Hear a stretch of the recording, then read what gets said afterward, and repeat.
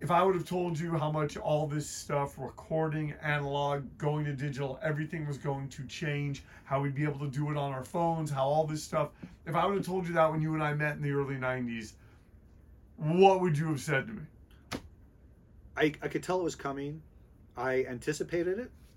Not that I'm any genius or anything, but this idea, let's say, for example, of the analog board, where it's all spread out left to right, and you have to move from one side, way down here and work on this. But as soon as you work down here, now you're not in the sweet spot of the speakers any longer. So I knew, that someday there'd be a mixing board where you could sit in one place in the sweet spot and have the faders come to you. That just seems so logical to me. And so now we have mixing boards where, sure enough, the faders come to you. So you can move the faders around, and they are always right in front of you, and the speakers are right there. So this concept of nonlinear editing, which is what digital recording is all about, and automated mixing consoles. We used to spend all this time, I mentioned Rich Ford, and trying to get the drum gates to work on the Bad Brains recordings, and without that little click sound in there. And now we can just do it with editing waveforms. So yeah, that all seemed very logical and very, like I was just waiting, like somebody. So did you foresee it looking like this? Yes. Like the way that it, and did you foresee it being as fast as it was, and like the ability to be so portable, the ability that you could like literally sit in your car waiting for someone and be mastering something on Yes. your phone or on your laptop? Yeah, a fellow who just passed away, a guy named Gordon Moore, truly one of the fathers of Silicon Valley and so forth. Back in the 70s, 60s, 50s, long time ago.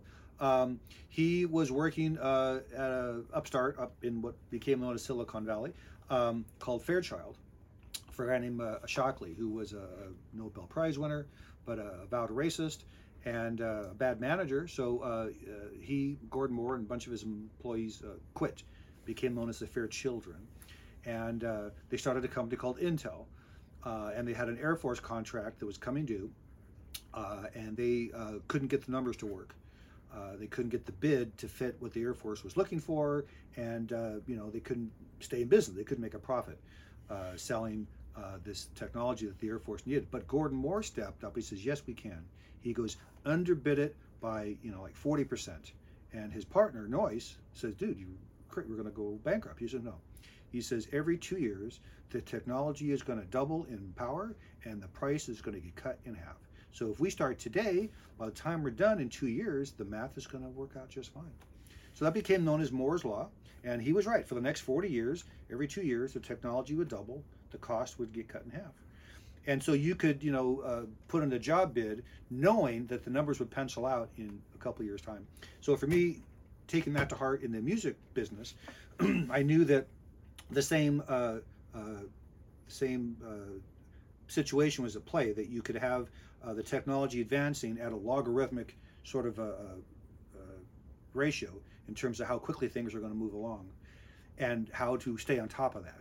So when I'm not, slaving over a hot mixing board, I'm reading, blogs and, magazines and Gear Sluts and Tape Op, all those things, downloading owner's manuals, demoing, equipment, getting into AI gear that's becoming pretty commonplace now. Where do you see? I mentioned I had the Akai MPC-60 back in 1988, back when Roger Lynn made me one of his beta testers. So I was always experimenting, fooling around, sometimes honestly to a fault. Sometimes I made mistakes because I was moving a little too fast. I was trying things out that I probably shouldn't have tried. I was using bands as guinea pigs because I was trying to, raise the bar as much as I could, and sometimes I think I, as they say, got ahead of my skis a little bit. Where do you see AI going? Well, now we see programs that will not only do chord structures, but they'll write melodies. Obviously, they have the ability to write words, so lyrics are right around the corner. So I think that like with any new technology, with any new art form, there's people that will master it and will use it for the common good, as well as people who won't, But that's true with any change in technology, whether it's, the written word. You think about, Evan, that, 7,000 years ago, we had, the Assyrians, tapping away on stone tablets, and you can still read those stone tablets, 7 millennia later. or 4,000 years ago, the Dead Sea Scrolls, we can still unfurl them and read what the ancient Hebrew text was. Yet, I can do a song in the year 2015, 8 years ago, right, with all the latest and greatest modern technology, and I try to open it today in the year 2023, it doesn't open. Oh, missing extensions. It's 32-bit, you need 64-bit. So, I mean, you know, the musical legacy, as I mentioned, if you want on the way out, you can go into the tape vault and you can see a collection of 2-inch tapes that goes back, 30, 40 years, and you can still play those tapes. Push play, they'll play. But you try to open a computer file from just a few years ago, it won't open, it won't play. So that's what I fear the most, is that as the technology advances, we're going to be in a situation where, people 100 years from now, if they try to open a JPEG, of a photograph from back here now, might not be able to see so-and-so's wedding pictures. The technology then won't allow it to be opened.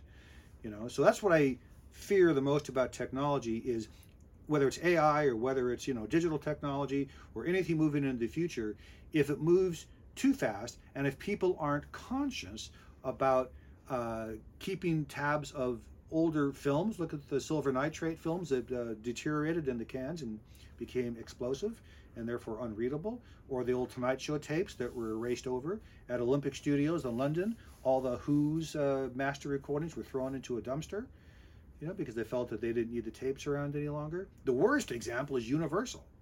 I don't want to get too much on a soapbox here, but they had a fire up there many years ago. Oh yeah. And they tried to keep it from the public. And tens of thousands of masters, from Ella Fitzgerald to Tom Petty, were all lost. They didn't have them cataloged. They didn't have them safely stored. So my fear as technology marches forward is that we won't pay enough attention to the past and therefore be in danger of losing it. And artwork cannot be duplicated, it cannot be replicated. Once the mojo is gone, it's literally irreplaceable. So that's why here, I've always feared fire much more so than theft. Because equipment can replace it. You can buy another mixing board, buy more microphones. But, like you mentioned, Rochambeau, if I've got the master tapes for those, you can't replace those.